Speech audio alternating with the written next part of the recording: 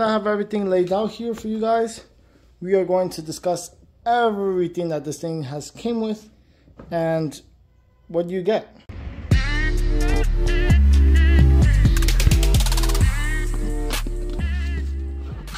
So far, I'm liking this. This is pretty cool. The packaging on this, because this package came from FedEx, and FedEx around me is no bueno. Let's just say that.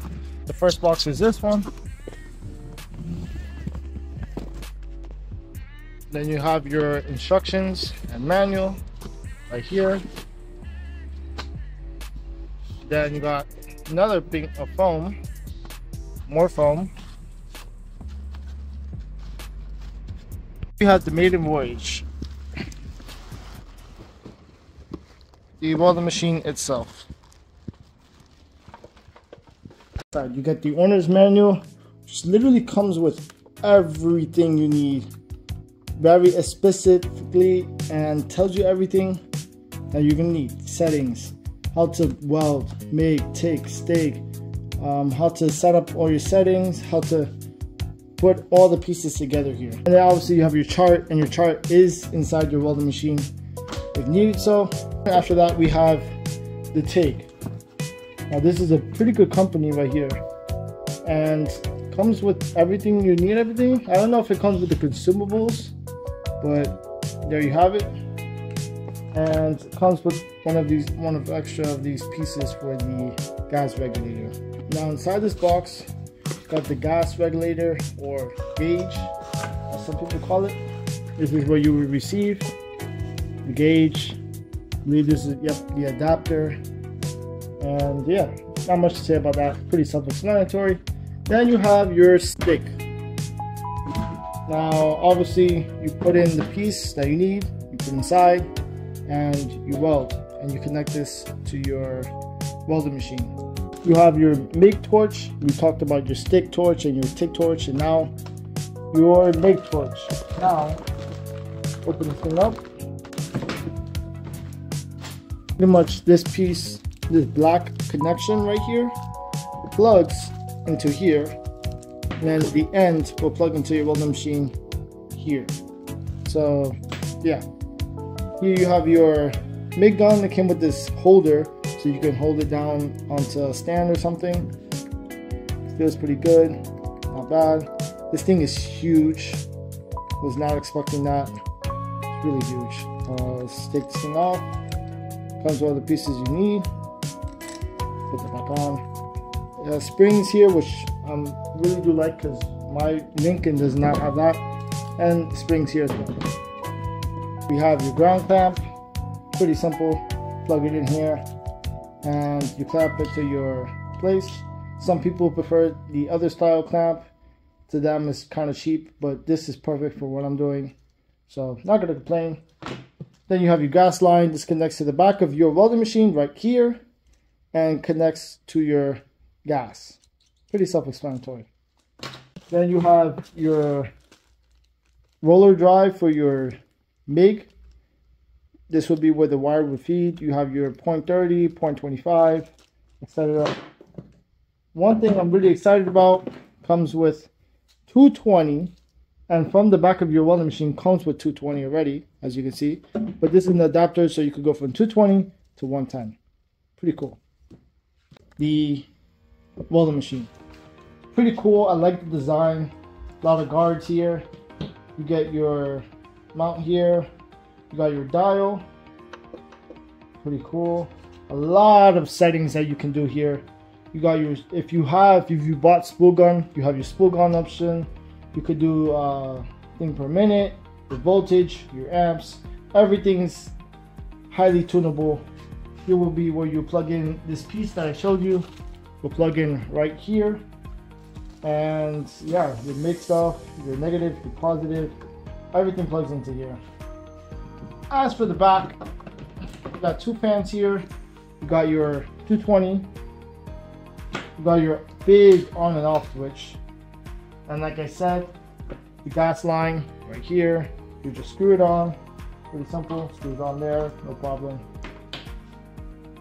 Now for the inside, like, this pretty self-explanatory.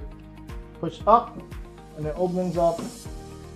You got your chart here, comes with the welding machine right here, and then down here you have your where your MIG would be going to, where your line would go to, where your drive would be. Pretty self-explanatory.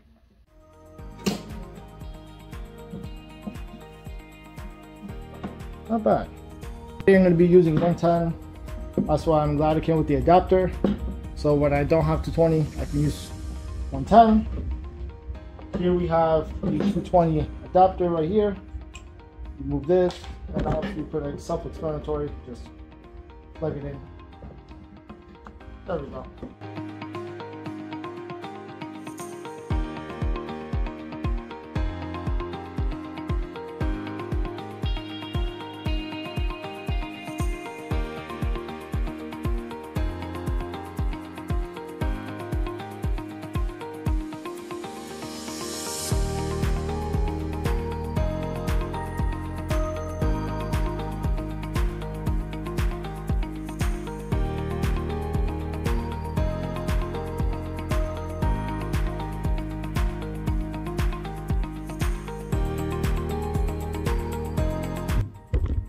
Let's try turning it on. 3, 2, 1. Whoa. Pretty cool.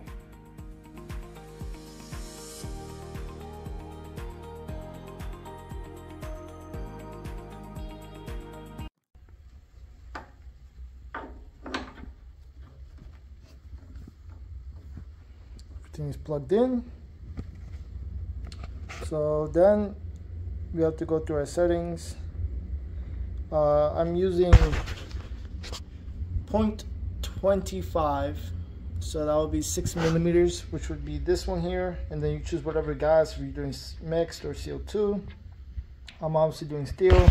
I'm doing MIG, but if you're doing TIG, you press here, or MMA, and if you want spool gun, you'll do that. Anyways, you got T2 and T4. We'll be using T2, and you can preset voltage or amperage or setting. Let's say you're doing 8 inch, you go to a setting that's 8 inch, and you can save it has 9 slots. Now, what I'm gonna do is I'm planning on welding something. I'm gonna see how thick it is, and I'm gonna choose exactly what voltage I need and start welding. Alright, so we were working on this new build that we'll be talking about soon in the future, but we started welding this piece to the quarter panel. My dad tried this welding machine out for the first time. He said it was pretty good, so I went to try it out myself. And all the times that I've welded with this, this is my first time.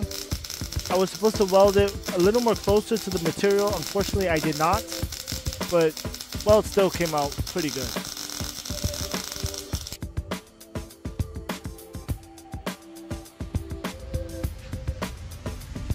Now here I'm testing it out on a thinner material, coming out pretty good. At the end, towards the end, you're gonna see that it comes out a little better.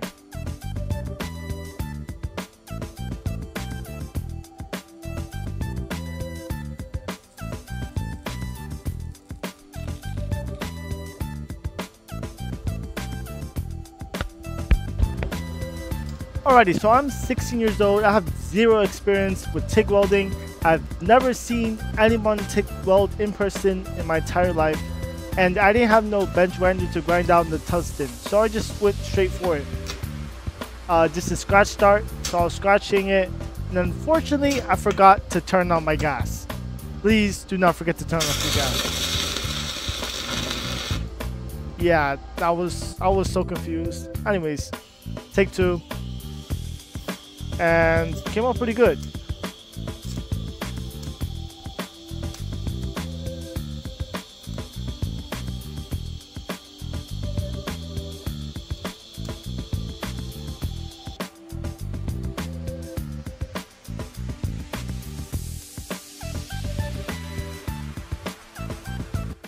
Alrighty, so this is my first time TIG welding. Have no experience, nobody, no tips, no nothing. And I want to say that's too bad for my first try, like not too bad, these are mostly, like here I put in some filler rod, but and here too, but there was mostly just the torch. This was my first one. Unfortunately, this one and this one I forgot to switch the gas, because this is scratch start. So yeah, this is my first time welding TIG. This was my first attempt with just heating it up. This was my last one with the filler rod. It's not bad. I'm not consistent, and I got scared at the end. And I don't have welding gloves, so my fingers got hot, so I got scared.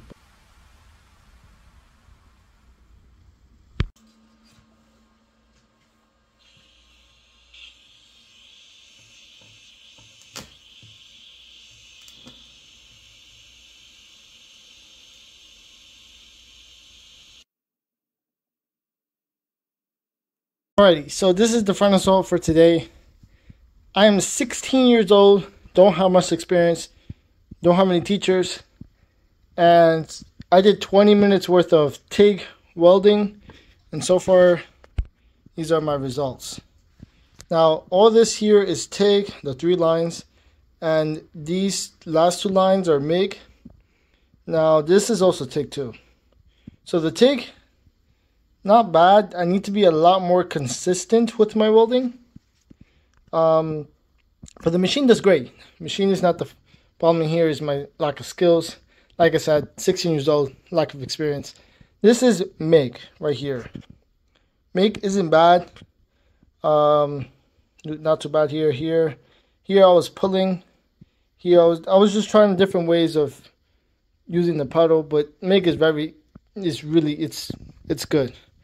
TIG, it's pretty good. It's good for uncomfortable places because there's no pedal. It's just scratch and then go. But you have to hold the tungsten there for a second and it'll start right away. Not a problem. Just make sure you're not touching the tungsten with your filler rod, and make sure your tungsten does not touch the material that you're welding, and make sure the material is nice and prepped. You see here, this is prepped pretty good, and pretty happy with results. Now, do not drop your tungsten. It would break without an issue. Like, do not drop the clear glass. Trust me, I broke it already. It fell on the floor. Not too high, as you can see, but like I said, they will break. That's the tungsten there. Basically, what I'm trying to say here is when you do it, try to leave the tiniest gap between your material and there, and just go straight. Try to be consistent and not move it at all. Do not do this, because you will see that the gap will go higher. So yeah, and don't forget to turn on your gas. That's a must. Do not forget to turn on your gas. It's really easy. Just twist it a little bit. That's it. This is bendable. You could bend that thing 40 degrees. Now, as for tubing, which is the main thing I'm going to be working on, not bad for my first time. Could be better. It's a little uncomfortable. I'm sure it's going to get even more comfortable, but I mean, that's not bad. I think I did better on tubing than I did on this. So, and this was unprepped. It was not really prepped so good. Like I said, I barely had practice. Not bad. That's going to be a wrap for today's video. Works pretty good. I do chassis and stuff, so this is going to do very great. And I do auto body as well. So I highly recommend this machine. For the price, you can't beat it. It's a little expensive to get into because of the gas. I feel like it's what makes it expensive, because if you don't have a bottle or you don't find one used, good luck with that. But this machine right here is very budget friendly. Highly recommend it. Like I said, I'm 16 years old, don't have much experience, and I make pretty darn good with it. Stick, I mean, I can practice it real quick to show you guys, but I'm not the best at stick because I don't use it. But I don't think I'm gonna show you guys. Pretty self-explanatory. And TIG, pretty happy with the results for my first time ever TIG welding. So that's gonna be it for today's video. Please leave all your thoughts and comments down below. I gotta catch you next time. Peace and God bless.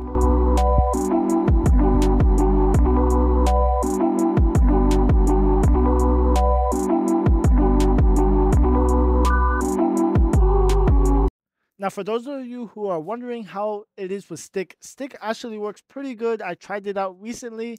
Don't have any evidence of that as of right now, but I can show you guys in the next video of me actually using this machine. I'll do like a little part 2 and show you guys my welds.